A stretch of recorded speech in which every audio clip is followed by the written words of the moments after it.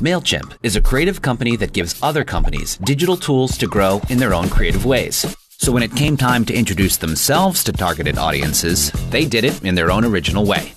By saying hi to the world with not one, not two, but 9 uniquely engaging experiences. They were all very different, but had one thing in common. They all kinda sounded like Mailchimp.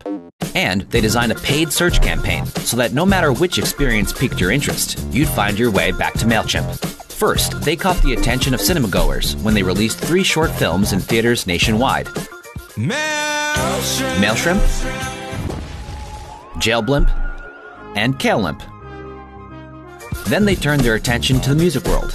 They made whale synth, a real musical instrument made entirely out of whale noises, and put together Veilhim, a musical collaboration between Dev Hynes and Brendan Cook that spawned a hit single and a sexy interactive music video.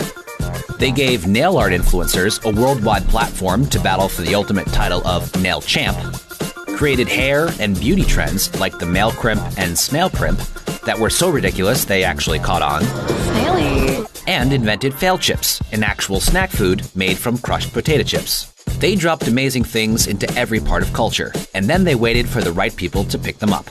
Rolling Stone and Pitchfork featured Veilhim on their front pages and raved about them within hours of their release, leading to nearly 2 million streams.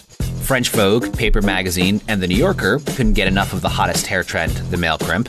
Whale synth hit the big time with industry insiders like experimental rock god Brian Eno. Nailchimp had an audience of over 1 million nail art fans. And then they gave away over 200,000 bags of fail chips, infiltrating foodie culture and inspiring recipes from famous chefs. You see, Mailchimp knew that to reach a very specific audience, the most direct path isn't always the most obvious one. They also knew that if you made something unique enough for that audience, they'd search for it and make their way back to Mailchimp, where the brand's message was clear. Doing things your way isn't really just more fun, it's good business, especially when you know how the internet works.